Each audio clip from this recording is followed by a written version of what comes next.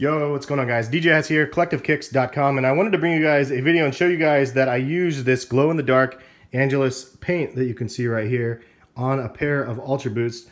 And the end results, I think, are pretty dope because of the crazy glow that these things now have on them. But there's a couple of caveats and a couple of downfalls to doing this to this pair of sneakers in particular, or probably any if you use it on a cloth upper.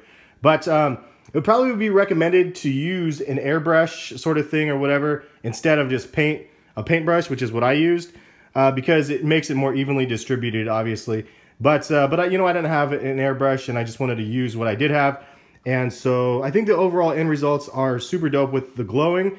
The downside, though, is the chalky kind of finish on this type of material as well. It's not a great idea because this is that beautiful, like, primeknit upper. It's, like, really soft to the touch, and then now it's really hard to the touch. But it's only on the outside. On the inside, it's totally fine, but on the outside, it's kind of like a harder shell. So it doesn't really overly affect the wearability of these. These are super wearable like this. But just for those that are wanting that soft texture, it's definitely not soft anymore because this material, I had a cake on the glow stuff because I couldn't evenly distribute it as well as if I used the airbrush. So kind of a reason for that. But also, the other thing is you might not like the overall color. You could see the color is different. It has that off-white, sort of greenish white look to them, and that's because obviously of the glowing pigments to the shoe. But I kind of like the off color. I think it looks kind of cool actually with that like off regular glow color. But these things light up like crazy, and for that reason, I was like, this is definitely a kind of a fun thing to do. One thing to note when you're actually doing this, I'm not gonna show you guys me doing the other one yet because I actually ran out of paint because this little container only did one shoe.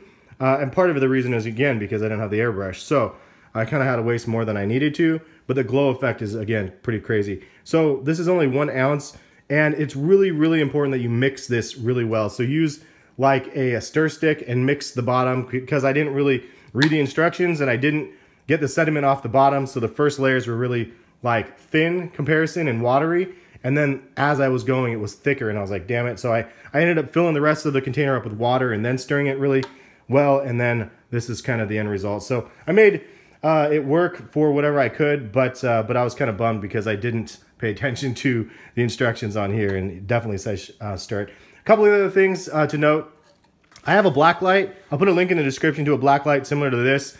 This is very helpful when you're trying to paint this. Instead, if you don't have a black light, if you have daylight, you have to just do it in daylight, bring it outside, and then bring it inside a darker room, and then see this kind of the spots that you missed, and then fill in the blanks as you go. But the black light's great to be able to do that as well. Also, I had the heat gun back there as well, so I use that to dry like the materials on the boost, because you have to really make sure this stuff gets dry before you can obviously start wearing it and stuff. But that's pretty much it, dudes. I just wanted to show you guys this part of it. I'll go ahead and show you guys me time-lapsing a bit of the painting, and then I'll show you guys the on-foot section towards the end where the glow is, again, pretty crazy. I also have an on-foot section of them glowing, and then also in regular daylight, so you can see the regular look versus the glowing look. Hopefully you guys liked the video, and we'll catch you guys for some more videos soon. Peace, guys.